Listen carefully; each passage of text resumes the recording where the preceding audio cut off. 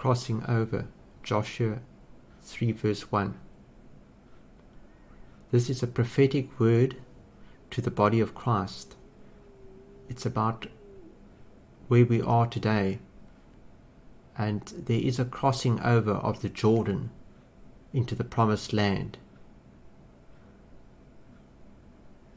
We are at that place where many are with Moses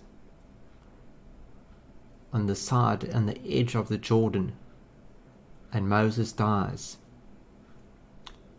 And we see Billy Graham, who has just departed to be with the Lord. And we see prophetically that the body of Christ is at this place, at the edge of the Jordan, crossing over. And that is the prophetic word of the series, crossing over the Jordan.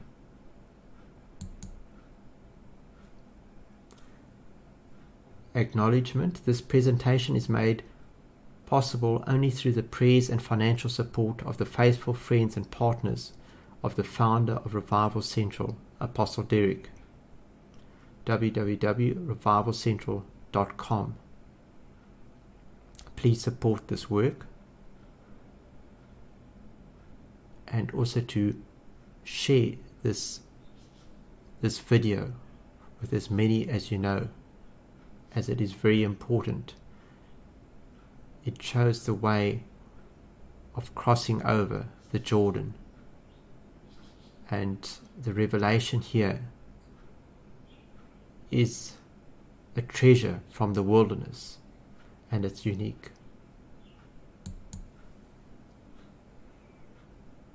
Who is this coming out of the wilderness, like pillars of smoke, perfumed with myrrh and frankincense, with all the merchants' fragrant powders? Song of Solomon 3 verse 6. This speaks of Solomon when he comes forth with his bride. It speaks of marriage coming forth out of the wilderness, and it speaks of a oneness, a unity in Christ. That it speaks of a remnant of people who he has called into the wilderness for a long time, and he's been with these people, and he's bringing them out now to lead the new move of God, and they come forth in a oneness in Christ. And there's an anointing, there's a presence of God as they come forth. And this is the meaning of the scripture.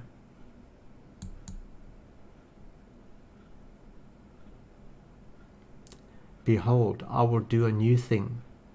Now it shall spring forth. Shall you not know it?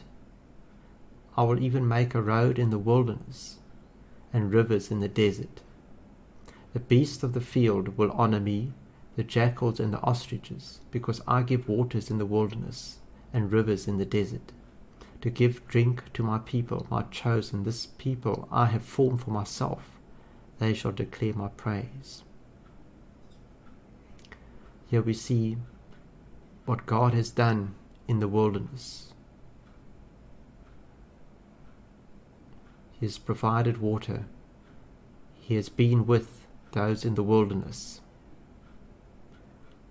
And he's done a new thing in the wilderness.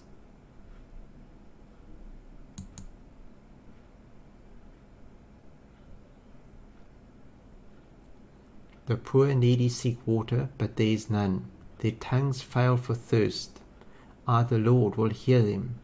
I, the God of Israel, will not forsake them. I will open rivers in desolate heights, and fountains in the midst of the valleys. I will make the wilderness a pool of water, and the dry land springs of water.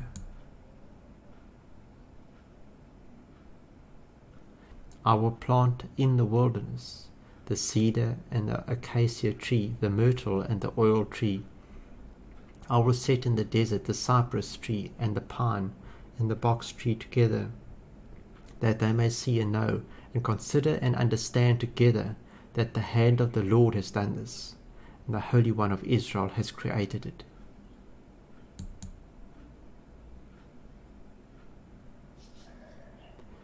He would have fed them also with the finest of wheat, and with honey from the rock I would have satisfied you.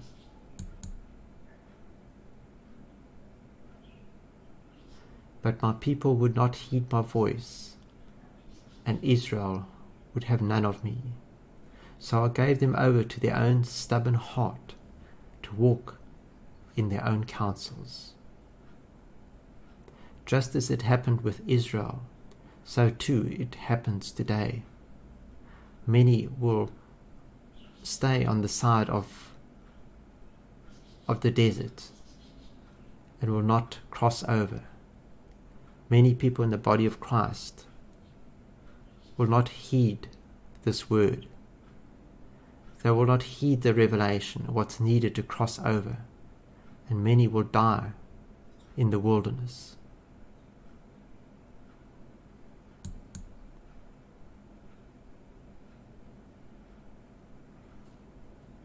But with most of them God was not well pleased, for their bodies were scattered in the wilderness. Now these things became our examples. Today, if you hear his voice, do not harden your hearts as in the rebellion.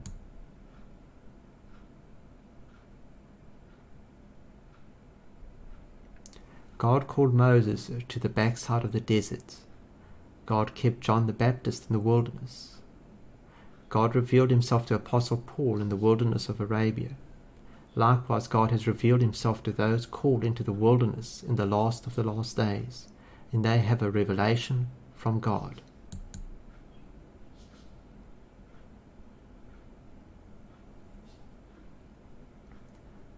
The key to crossing over: the apostolic foundation, the revelation from the wilderness.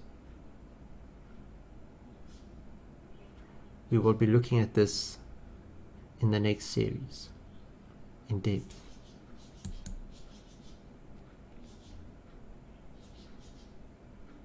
Why is the apostolic foundation so important?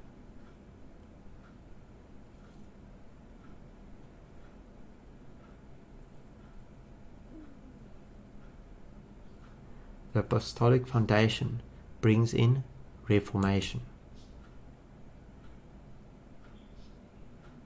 The last revival comes on the wings of reformation.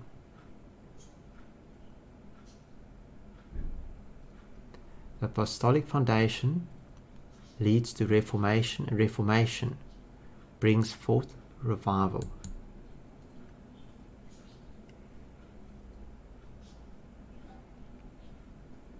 Many will say to me in that day, Lord, Lord, have we not prophesied in your name, cast out demons in your name, and done many wonders in your name?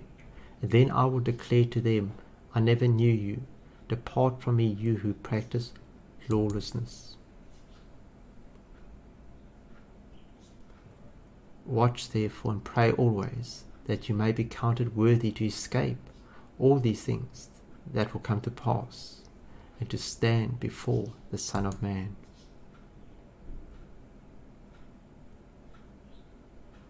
Who brings in revival?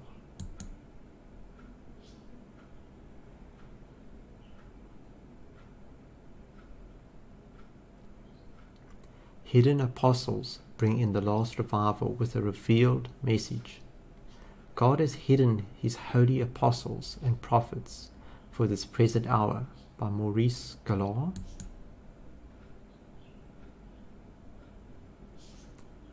The Billy Graham prophecies.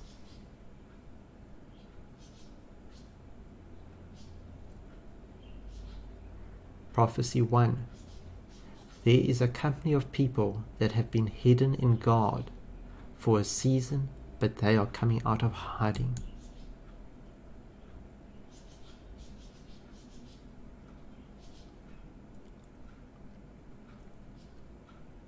In a 3-minute video shown below, Mark Sharona delivered this prophecy in 2012 while appearing as a guest on the Trinity Broadcasting Network. Mark Sharona is uniquely gifted to train, mobilize, and ignite transformation in God's people. Here's a transcript from the video. That video is on YouTube. We are coming into perhaps the most significant day in church history. There are a number of things that are going to begin to converge. We talked about the book of Luke and the signs. There's going to be a convergence of the signs. With it, there's going to be an acceleration, and they are all going to overlap. When that happens, there's a company of people that have been hidden in God for a season, but they are coming out of hiding, and they are going to stand in the courts of Pharaoh like Moses did and Elijah did. They are going to challenge the spirits. They are going to challenge the powers of Egypt.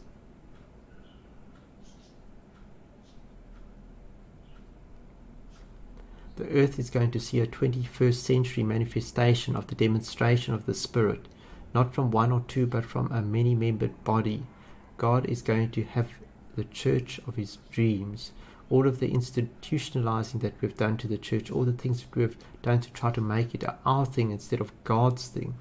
God has had the church under wraps for 2,000 years. Maybe that's why there are 2,000 cubits between where this generation is and the ark. Because God wants a church that has been in hiding and prepared for power by severe testing, severe trials, severe tribulation every single season.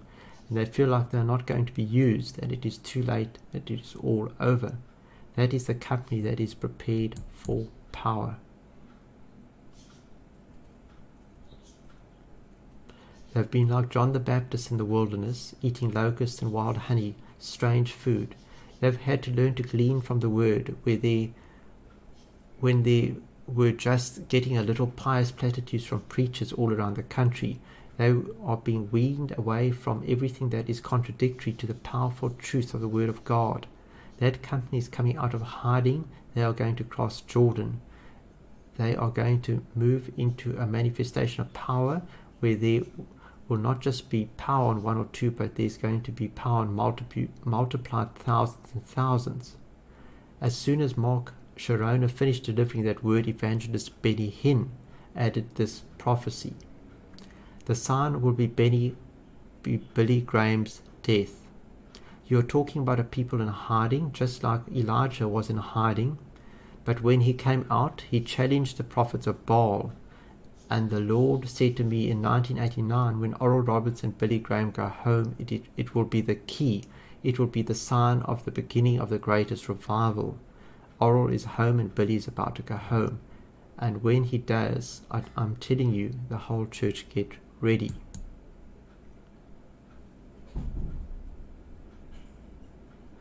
Prophecy 2.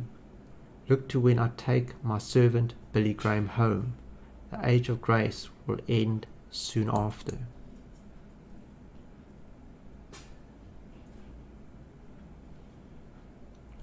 T.D. Hale. Thus saith the Lord, the grace of peace is about to be removed from the nations.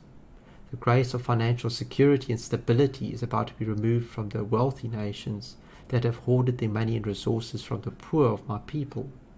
I will remove the shields of protection and allow the enemies of the West to bring destruction through acts of terror. War is coming to Israel, the Middle East, and to the West. Once the red horse of war is loosed, it will not cease on the earth for 7 years until I return to set up my kingdom upon the earth. The time of tribulation is almost upon you, O earth, earth, earth, hear the word of the Lord. Look to when I take my servant Billy Graham home. When I do, it shall be a prophetic sign that the age of grace will end soon after. Wake up and be ready for my appearing in this midnight hour, O backslidden church. I am coming for my bride who has made herself ready. Repent and prepare to meet thy God, or be left behind to endure my wrath upon the wicked of the earth, who have hardened their hearts against me. O earth, earth, earth, hear ye the word of the Lord.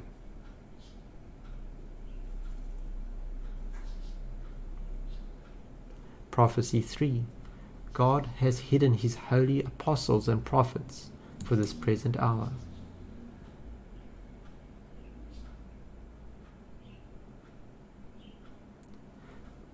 A December 2011 prophecy by Maurice Sklar. The Lord says, the American dollar is about to lose 30% more of its present value. This will be the second drop since the previous 2008 drop of 20%. The dollar will then be worth half of what it was before September 2008. This drop will cause great economic distress upon our nation. The church will be shaken and many will wake up spiritually and cry out to be. There will also be looting, rioting and terrorism in our land. There is an even greater financial disaster that is falling upon Europe that will collapse the euro, cause panic and chaos there. Germany will refuse to prop up the euro anymore. Basic needs in the poorer European nations will be threatened. Many will lose their money overnight as the stage is set for the financial takeover of the Antichrist system. This is imminent and the dollar will also follow, although it will survive for a season more.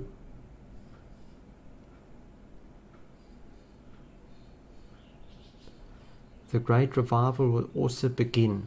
God has hidden his holy apostles and prophets for this present hour. There will be great outpourings of supernatural provision, miracles and healings in various places. These areas will become cities of refuge and places of refuge for God's people. There is coming an all-out war in the Middle East as the neighboring Arab nations will come against Israel with a sudden missile attack starting from the north, with Hezbollah, Lebanon and Syria.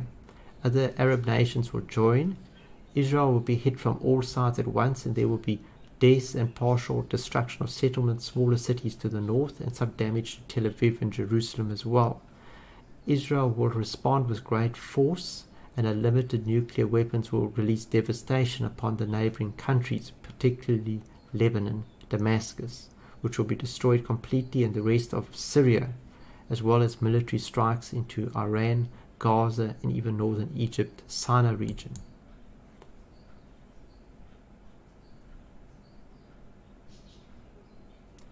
The resulting shaking of the West will then release a tremendous movement of Jews back to Israel.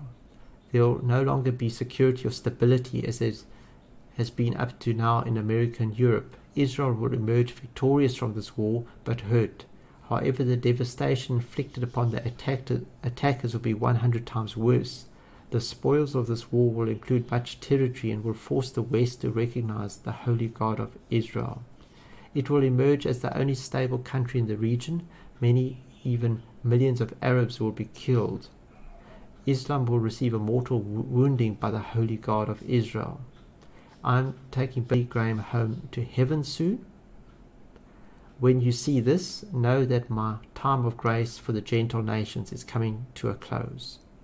Prepare your hearts. The Lord is at the door to appear for his bride, the overcoming church in this midnight hour. Pray for those that are trapped in darkness, that God will reach them in time. In our Messiah, Maurice Sklar.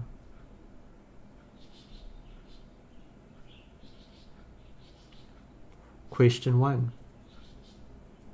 Why does God bypass the church leaders today and rather raise up a remnant outside the establishment in the wilderness to lead the final worldwide revival before the coming of the Lord?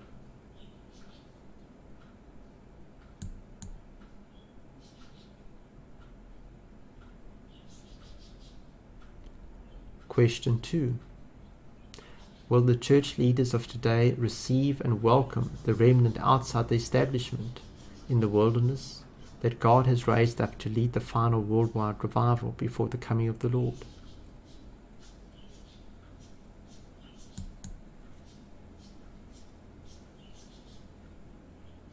Question 3. Will the blind church leaders of today and the people of God who blindly follow them, who reject what God is raising up and requiring, repentance and reformation, be left behind when the Lord comes for his people?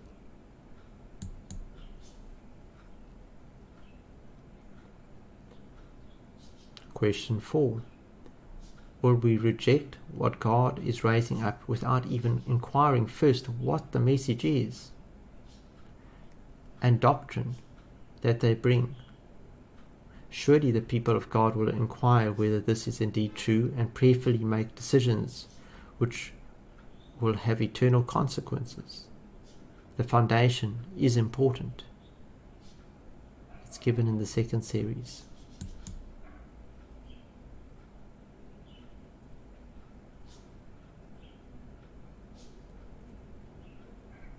Crossing over.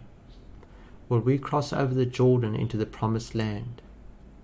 Billy Graham, likened to Moses, has now died, and the time is now. Many in the church will reject the call and the way to cross over, which is the apostolic foundation, and will die in the wilderness. Moses looking across. One of the more poignant tributes came from his daughter Anne Graham, Lots, who explained the date of her father's passing, February 21st, held spiritual significance that was strategic from heaven's point of view. That was the day, she explained, that the Jews were focused on reading scripture about how Moses led the people of Israel out of bondage, much as her father had led millions of people out of bondage to sin.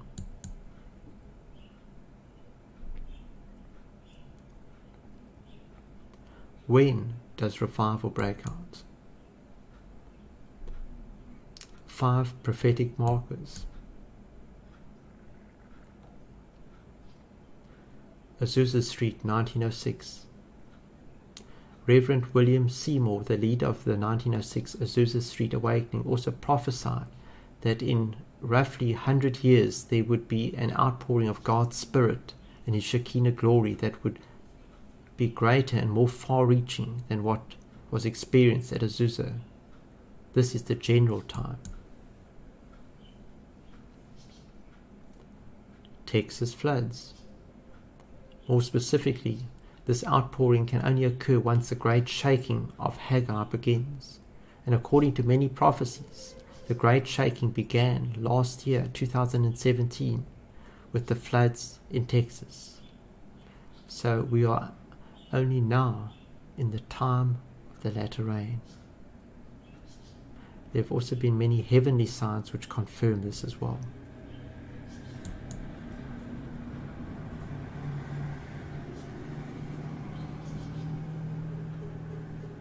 One of these prophecies is given here. Exactly 8 years ago, on August 30th, 2009, Brother Billy Nelson had a prophetic dream in which he saw great destruction in Houston, Texas, which he describes as follows. I looked out over the water and saw massive amounts of debris coming into the waterway. I saw pieces of rooftops, houses, and all manner of trash floating in the water. It was the leading edge of incredible amounts of fragments of what used to be homes and businesses. I didn't understand where all this debris could possibly be coming from and what could cause such a mega disaster.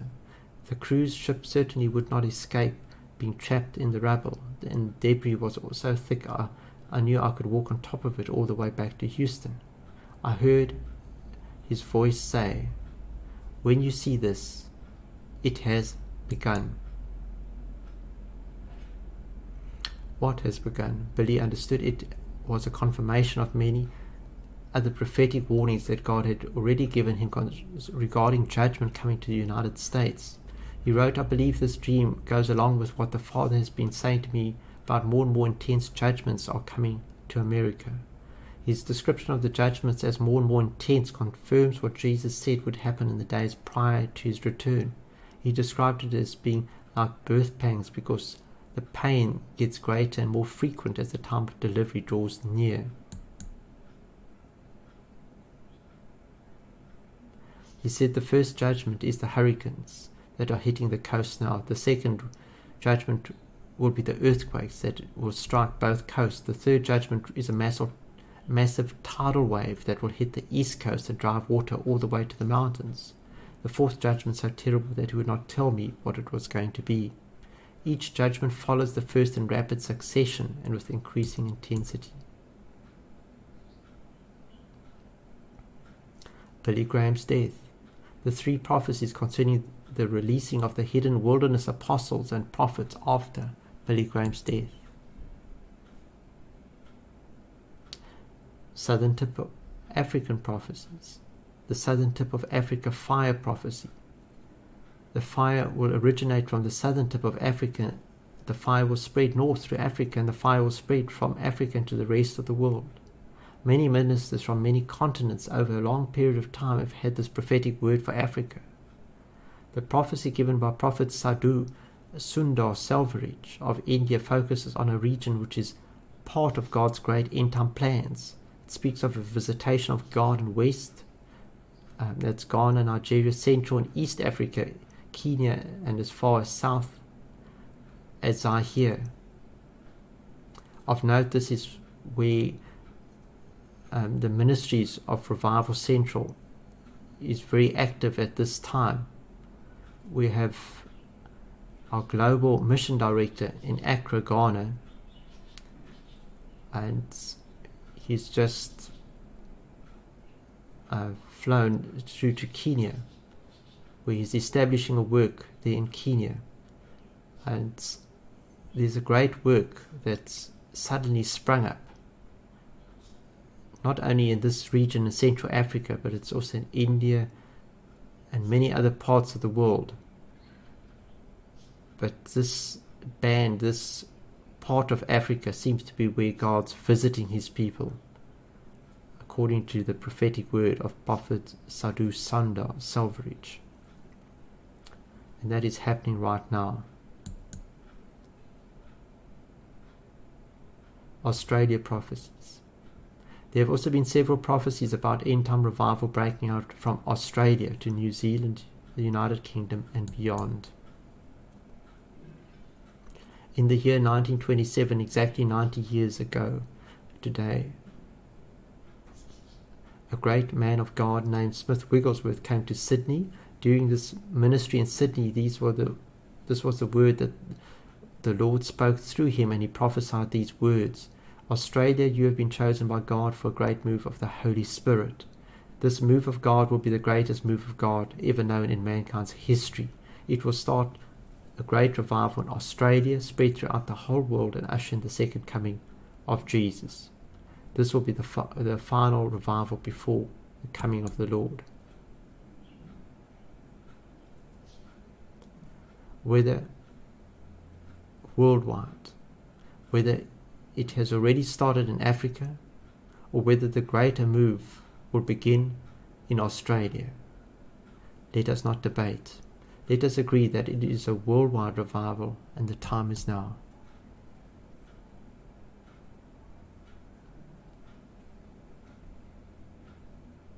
Marketplace. Some prophecies indicate that the end-time revival will be a marketplace revival rather than a church revival. God has also raised up hidden apostles and prophets from the wilderness to lead. The very fact that he raises up apostles implies some structure. However, the apostles' chief function is to bring forth the apostolic foundation rather than structure.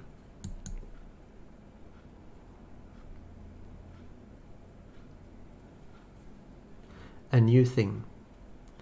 Most of the revivalists of the past were evangelists. In this final move of God, the prophetic words indicate that hidden from the wilderness, apostles and prophets will spearhead this revival.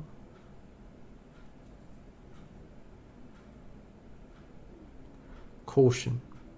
Many will stir themselves up in the last days. Some will do things according to the flesh. There is true revival and false revival. Stay close to Jesus, being established in the apostolic foundation to correctly discern and to keep from error.